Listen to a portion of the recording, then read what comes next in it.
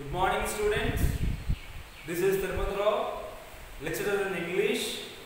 Today we are going to discuss third semester English, General English, poetry. The first poem is Once Upon a Time, is written by Gabriel Okara. Let's discuss about author. Gabriel Okara is a full name Gabriel Imotumi Gabriel Okara. He was born on April 21st in 1921. He was a Nigerian poet. He was a poet and novelist. He studied in a government college. His parents were not rich. Now I am going in poem. Gabriel Okara was telling about us the differences between past people and present people. How were the past people and how are the present people? He was differences between the contrast past and present. Now I am reading the poem. Once Upon a Time is a thought-provoking poem. Gabriel Okara exposes here the hypocrisy which the modern man has become an expert in. Now I am reading the poem, first stanza. Already told you, Once Upon a Time is a thought-provoking poem. Okay, ready? Are you ready, students? Once upon a time, son. Here, Gabriel Okara was telling to his son, once upon a time, son, they used to laugh with their hearts. The past people, they used to laugh with their hearts. Gabriel Okara ఇక్కడ తన పిల్లవాడితో ఏం చెప్తున్నాడా అంటే గతంలో మనుషులు ఎలా ఉన్నారు, ఇప్పుడు మనుషులు ఎలా ఉన్నారు అని చెప్తున్నాడు. సో ఫస్ట్ లైన్ లో ఏమని చెప్పాడయా అంటే తన సన్తో కుమారుడు, నాన్న ఒకప్పుడు ప్రజలు ఎలా నవ్వేవాళ్ళు అంటే వాళ్ళు హార్ట్ఫుల్ గా నవ్వేవాళ్ళు. They use to laugh with their hearts. Use to అన్న పదాన్ని మనం పాస్ట్ టెన్స్ లో ఉపయోగించుకుంటాం. సో ఏమని చెప్పాడా అంటే ప్రీవియస్ ప్రజలు ఏ విధంగా నవ్వేవాళ్ళయా అంటే they use to laugh with their hearts. వాళ్ళు హృదయపూర్వకంగా నవ్వేవాళ్ళు. ఇంతకు ముందున్నటువంటి ప్రజలు ఇక్కడ అదే మనం చెప్తున్నాడు. ఒకప్పుడు ప్రజలు ఎలా ఉన్నారు, వన్స్ అపాన్ ఎ టైం అంటే ఎ లాంగ్ ఎగో. అలాగే తెలుగులో మనం చెప్పుకుంటే ఒకానొకప్పుడు అని మనం చెప్పుకోవచ్చు. ఒకప్పుడు ప్రజలు ఏ విధంగా ఉన్నారు, ఇప్పుడు ఉన్నటువంటి ప్రజలు ఏ విధంగా ఉన్నారు, వాళ్ళ మధ్య ఉన్నటువంటి వ్యత్యాసాలు ఏంటి, మార్పులు ఏంటి అనే విషయాల గురించి గాబ్రియల్ ఒకారా మనతో చర్చించుకుంటూ తన కుమారుడితో చెప్తూ ఉన్నాడు. తన కుమారుడితో సో సొసైటీలో కూడా ఎలా జరుగుతుంది, ఎలా ఉన్నారు ప్రజలు అనేది మనకి గాబ్రియల్ ఒకారా ఎలాంటి ప్రజలు ఉన్నారు అని కూడా మనం తెలుసుకోవచ్చు. రైట్. సో ఫస్ట్ లైన్ మీకు చెప్పేశాను. ప్రీవియస్ పీపుల్ అంటే పాస్ట్ టెన్స్ లో ఉన్నటువంటి పీపుల్ ఎలా ఉన్నారా అంటే ఎలా నవ్వేవాళ్ళు అంటే they use to laugh with their hearts. ఒకప్పుడు ప్రజలు హృదయపూర్వకంగా నవ్వేవాళ్ళు. But now laugh and they used to laugh with their hearts and laugh with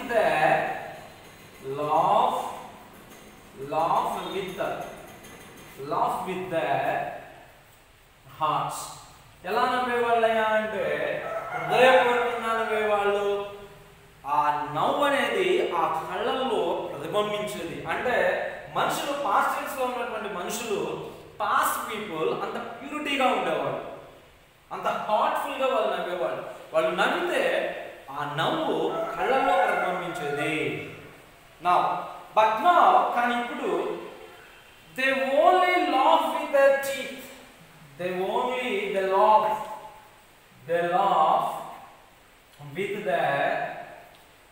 laugh with their teeth. But now those who are the present people, ఇప్పుడు ఉన్నటువంటి ప్రజలు ఎలా నవ్వుతున్నారా అంటే they laugh with their teeth, పళ్ళ ద్వారా నవ్వుతున్నారు. అంటే కొంతమంది అంటే ఏదో జస్ట్ నవ్వాలి కాబట్టి, ఫార్మాలిటీ కోసం నవ్వాలి కాబట్టి వాళ్ళు నవ్వితే ఈ అంటాం. సో ఈ పళ్ళు అనేవి కనిపిస్తున్నాయి. And next, while their eyes block cold eyes, this is the most important word. Eyes block cold eyes. Eyes block cold eyes means, the meaning is not showing any emotions.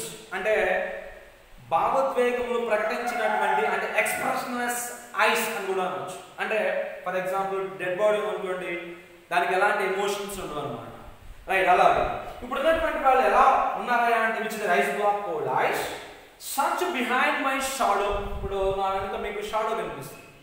So మన ముందు ఒక మాట అంటారు, మనం వెళ్ళిన తర్వాత మన ముందు మంచిగా పాజిటివ్గా మాట్లాడతారు, మనతో నవ్వుతూ మాట్లాడతారు. మనం వెళ్ళిన తర్వాత వీడు మామూలుడు కాదని చెప్పేసి మన గురించి నెగటివిటీ ఇతరులతో షేర్ చేసుకుంటారు. And next, there was time indeed they used to shake hands with their hearts. ఒకనొకప్పుడు the past people they used to shake hands with their hearts. వాళ్ళు ఎలా షేక్ హ్యాండ్ ఇచ్చుకునే వాళ్ళ అంటే they used to shake hands with their hearts. ఒకప్పుడు ప్రజలు మనం జనరల్గా మనం కొత్త వాళ్ళని కలిసినప్పుడు కానీ, మన ఫ్రెండ్స్ని కలిసినప్పుడు కానీ జనరల్లీ we shake hand, మనం ఏం చేస్తాం, షేక్ హ్యాండ్ ఇస్తాం. సో ఒకప్పుడు ఉన్నటువంటి ప్రజలు, the past people, they use to shake hands with their heart. హృదయపూర్వకంగా షేక్ హ్యాండ్ ఇచ్చేవాళ్ళంట ఒకప్పుడు ఉన్నటువంటి ప్రజలు. బట్ నౌ ఇప్పుడు ఎలా ఉన్నారా అంటే బట్ దట్స్ గాన్ సన్. అలాంటి రోజులు వెళ్ళిపోయినాయి. ఒకప్పుడు హృదయపూర్వకంగా నవ్వేవాళ్ళు, they use to laugh with their hearts.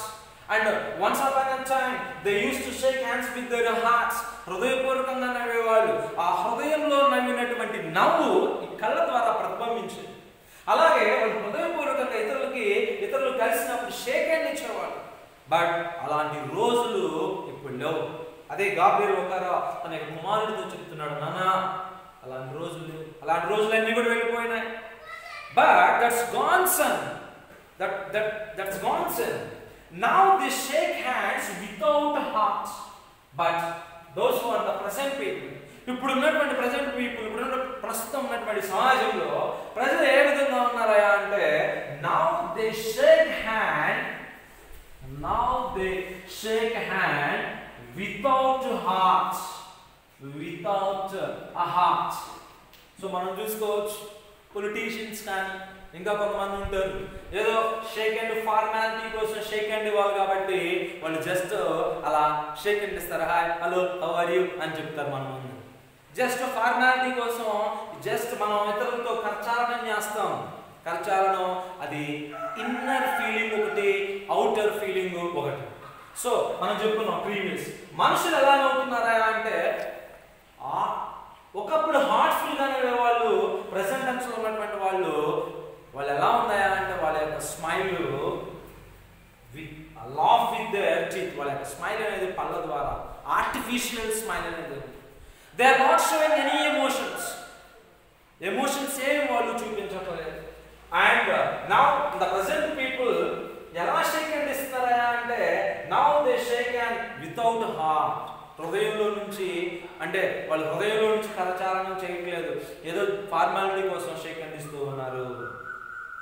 While their left hand touch my empty pockets.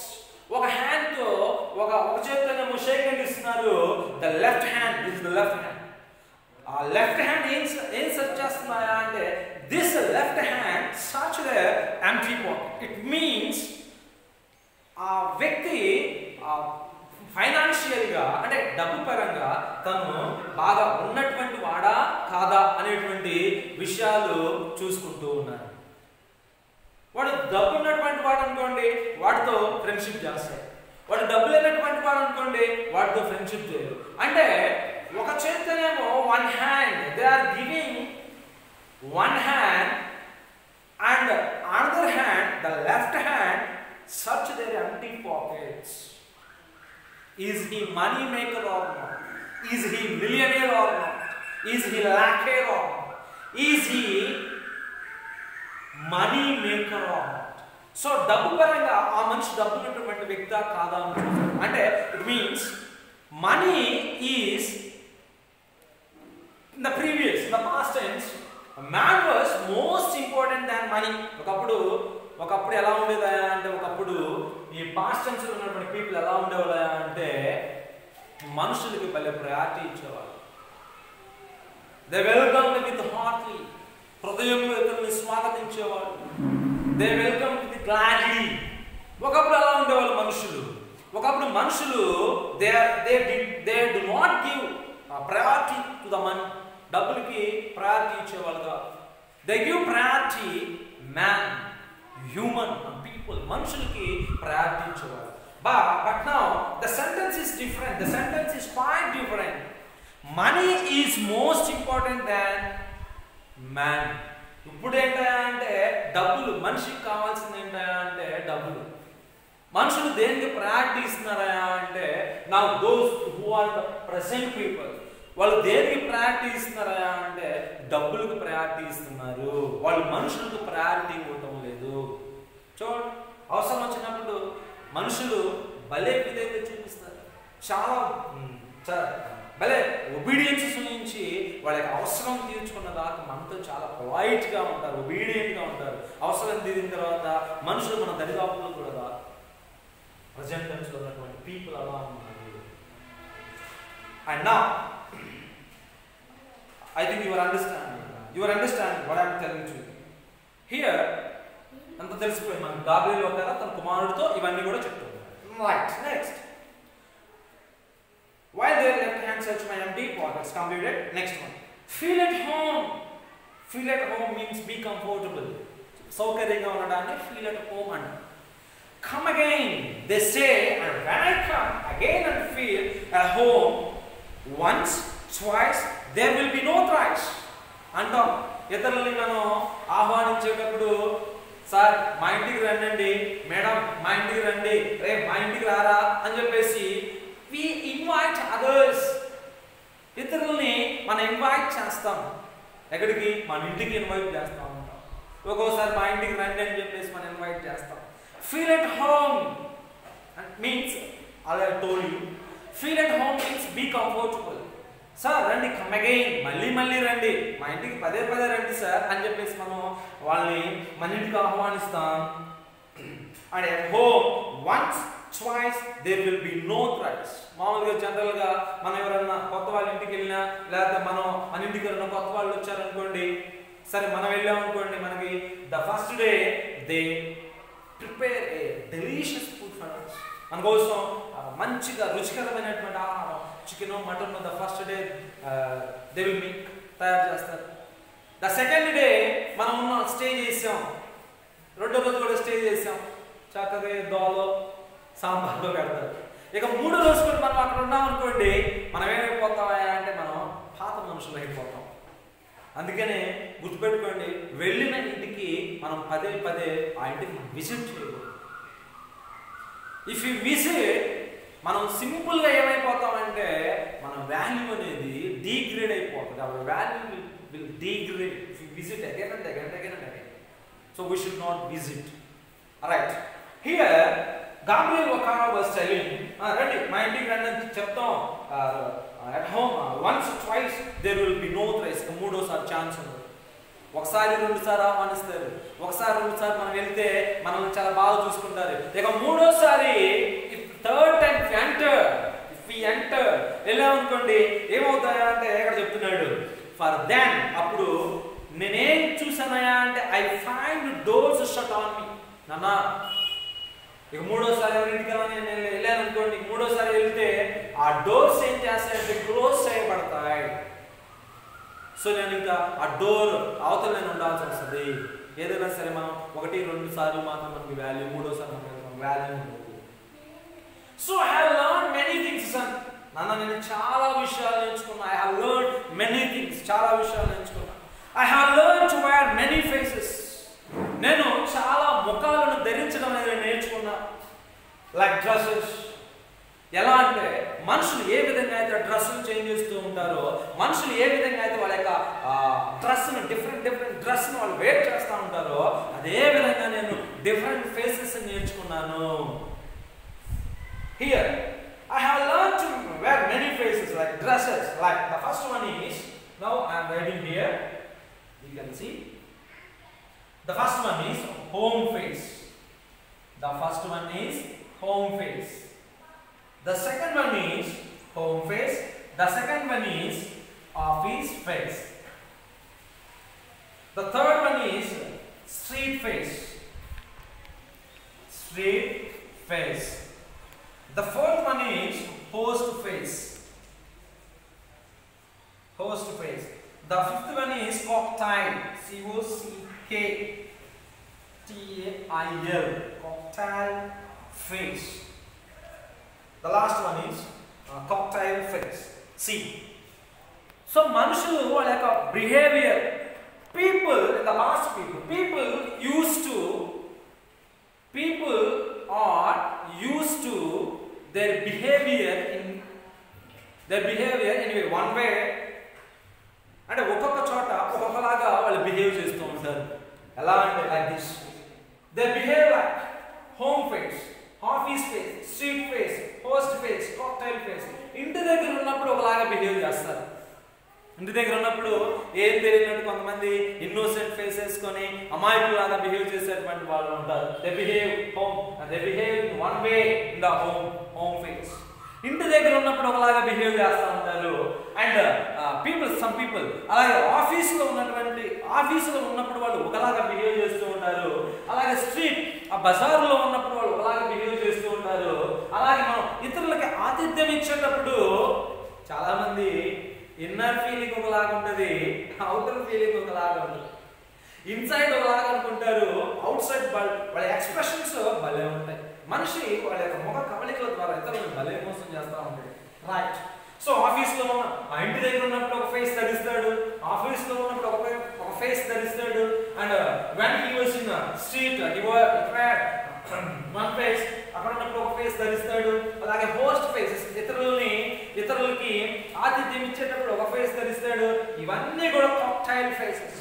అంటే దాని మీనింగ్ ఏంటా అంటే, కాక్టైల్ ఫేస్ అంటే సిచ్యువేషన్కి తగ్గట్టు, ఆ సిచ్యువేషన్కి తగ్గట్టు వాడి యొక్క ముఖ కవళికలని మారుస్తూ ఉంటాడు. మనందరికీ తెలుసు Chamoli, it means in Telugu Oosaravelli ఏ విధంగా అయితే రంగులు మారుస్తూ ఉంటుందో, మనుషులు కూడా ఇంటి దగ్గర ఉన్నప్పుడు ఒకలాగా రంగు మారుస్తారు, ఆఫీస్లో ఉన్నప్పుడు ఒకలాగా రంగు మారుస్తారు, స్ట్రీట్ ఫేస్లో ఒకలాగా, హోస్ట్ ఫేస్లో ఒకలాగా, ఒక్కొక్క రకంగా ఏ mixed of suitable for formal social occasions. అంటే సమాజంలో తగ్గట్టుగా, సమాజంలో సిచ్యువేషన్కి తగ్గట్టుగా, ఆ సమయానికి తగ్గట్టుగా ఏం జరుగుతాయా అంటే వాళ్ళ యొక్క ముఖ కవళికలన్నీ కూడా మార్చేస్తూ ఉంటారు. ఎవరు మారుస్తున్నారు? ప్రెజెంట్ టెన్స్లో ఉన్నటువంటి వాడు. ఇదంతా ఎవరితో చెప్తున్నాడు? Gabriel ఒకారా telling to his son, తన కుమారుడితో చెప్తూ ఉన్నాడు. He is telling to his son, తన కుమారుడితో నాన్న ఇలా ఉంది పరిస్థితి అని చెప్తూ ఉన్నాడు. ఏ విధంగా మనుషులు ఇవన్నీ కూడా నేర్చేసుకున్నాడు గాబ్రియల్ ఒకారా, నేర్చేసుకున్నాడు. ఎందుకంటే సహజంగా మనం ఎవరి పక్కనైతే ఎక్కువగా తిరుగుతూ ఉంటామో, సహజంగా మనం ఎవరితోనైతే ఎక్కువ సహవాసం చేస్తూ ఉంటామో, సహజంగా వాళ్ళ క్వాలిటీస్ అన్నీ కూడా మనకు వచ్చేస్తూ ఉంటాయి. ఇక్కడ ఈ గాబ్రియల్ ఒకారా ప్రస్తుతం ఈ ప్రెసెంట్ జనరేషన్ లో ఉన్నాడు కాబట్టి, ఈ ప్రెసెంట్ జనరేషన్ లో ఉన్నటువంటి ప్రజలందరూ కరెక్ట్ అయిపోయారు కాబట్టి గాబ్రియల్ ఒకారా కూడా నేర్చేసుకున్నాడు. అదే పైన సెంటెన్స్ లో అన్నాడు. గాబ్రియల్ ఒకారా ఏమని చెప్పి తెలుసా? ఒకసారి మనం చూస్తే మళ్ళీ so I have learn many things sun, నేను చాలా విషయాలు నేర్చుకున్నాను. I have learn to wear many faces, నేను భిన్న ముఖాలు కలిగినటువంటి ఫేసెస్ నేను నేర్చుకున్నాను నాన్న అని చెప్పాడు.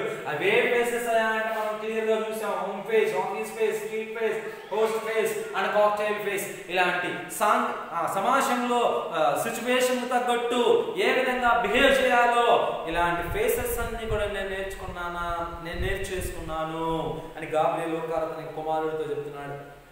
Cocktail face with all their conforming smiles. Conforming smiles అంటే ఏంటయ్యా అంటే ఎక్కువ మంది ఏ విధంగా ఉంటారో అదే విధంగా, ఏ విధంగా నవ్వుతూ ఉంటారో అదే విధంగా.